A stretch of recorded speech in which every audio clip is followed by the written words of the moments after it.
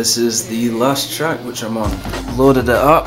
This bit in the song very carefully. You know, so I've got all my guitars here. I've got two rhythms, lead and right, and I've panned them all the way to left and right. Leads, I only pan halfway. I've got a sub boom, a reverse cymbal clean guitar, a harmony for the leads, kick, snare and hi-hat for the fake drums.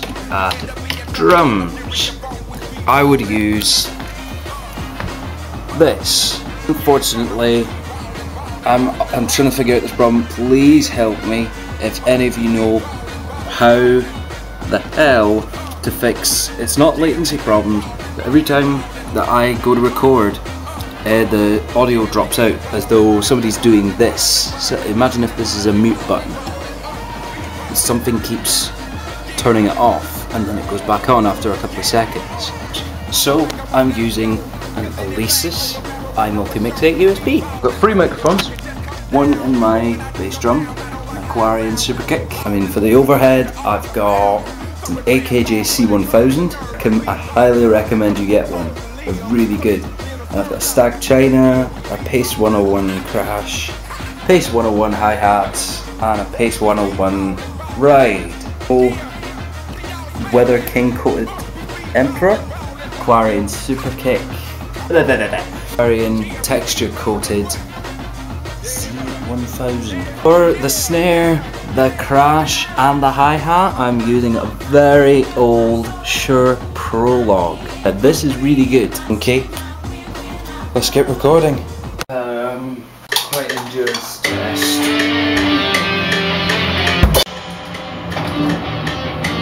It's good. Comfortable.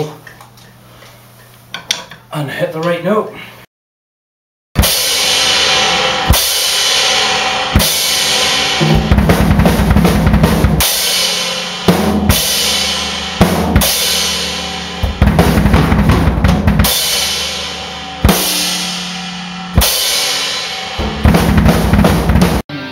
Okay, so what I'm doing here is, there's my drum beat. A really handy tool that I use is the Warbeats kick drum enhancer. You have to go to the Fruity multi-band compressor, the presets.